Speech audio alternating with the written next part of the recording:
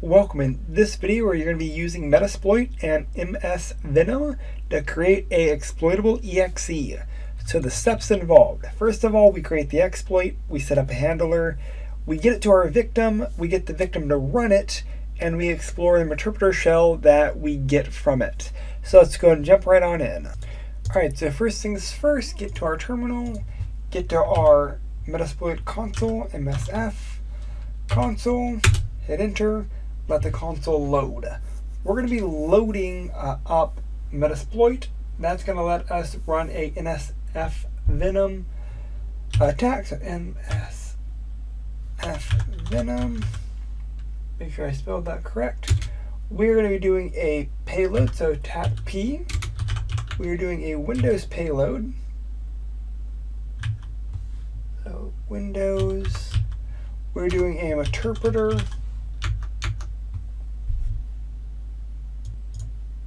Interpreter. We are specifically doing a reverse TCP payload, and we're going to be doing some of our configuration right here. So we're going to be setting on lhost. So lhost is our listening host. That's going to be whatever our Kali is. I'm going to open up a new terminal and verify my address. So I'm setting my lhost to my Kali machine. So lhost equals 192.168.50.135. I'm setting an L port. That's going to be the port that Kali is listening on. So L port. I'm setting it at 4444. It can be any port where no other service is.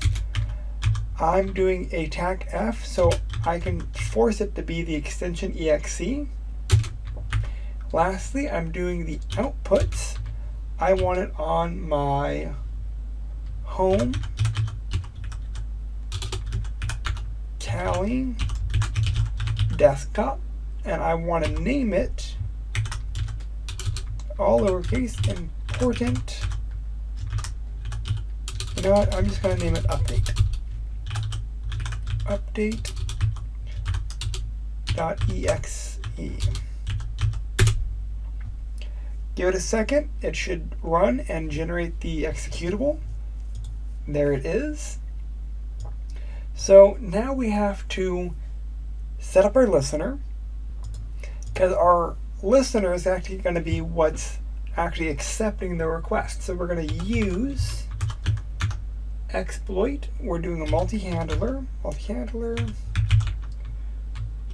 We are setting the payload, so we are specifically looking for set payload. We're listening for a Windows interpreter. Reverse TCP. From there, we can do show options.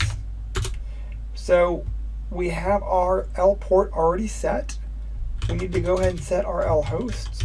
So lhost.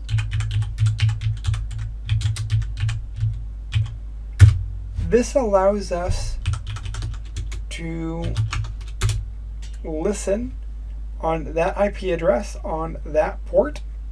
From there, we need to go ahead and do the exploit,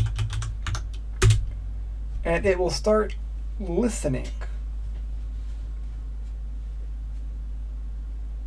Alright, so this portion ignore. That was from a previous session that actually hadn't timed out, but it is still listening, and that is the important part. So now we need to get it to our victim somehow. So what I want to do is, I'm using a web server. I have Apache already set up, and so what I'm going to do is I want to copy this file, and I want to copy it to my actually, I'm going to open up a third terminal. I'm going to go ahead and change the directory to my var, to my www.html. I'm doing ls. I want to create a share here. So I want to go ahead and sudo mkdir I'm going to make a shared folder.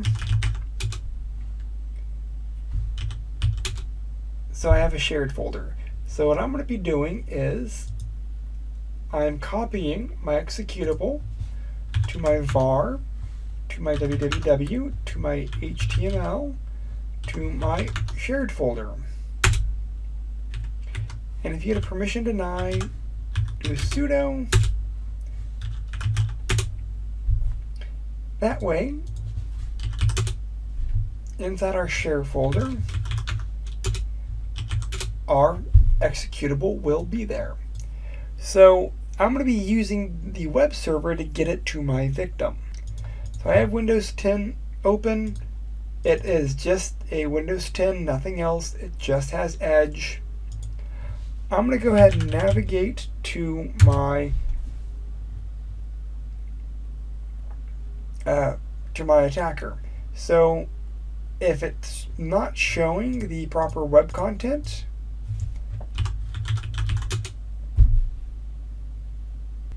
okay, my Apache is just kind of running slow. So here's the attacker. I created the share folder specifically so I could have a folder, and there is my update. Again, there's a few things you have to do on our victim. I turned off the antivirus, and part of what I would be wanting to do is I'd be expecting that I could trick my victim to download this file. I'm going to keep it, and I want to go ahead and run it. So sadly, there's a few steps that I probably wouldn't easily be able to get my victim to agree to, like downloading a random EXE and then opening it, saving it a few times. But now that it is open, now that it had been ran, let's jump to our Kali. And you'll see that our Kali actually opened up a interpreter session. So first things first, I'm going to do a question mark because I'm in a interpreter shell. Here's all the things that you can do. And what I care about the most is I want to do a system info.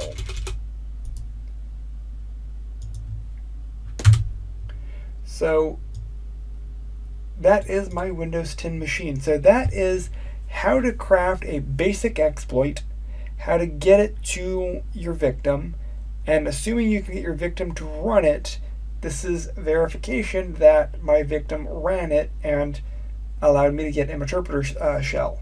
Again, this is a very, very basic rundown of how to do this. I will be doing later content videos on exploring Interpreter a lot more in depth and exploring Metasploitable more in depth, but for now, that's basics. Questions, please reach out.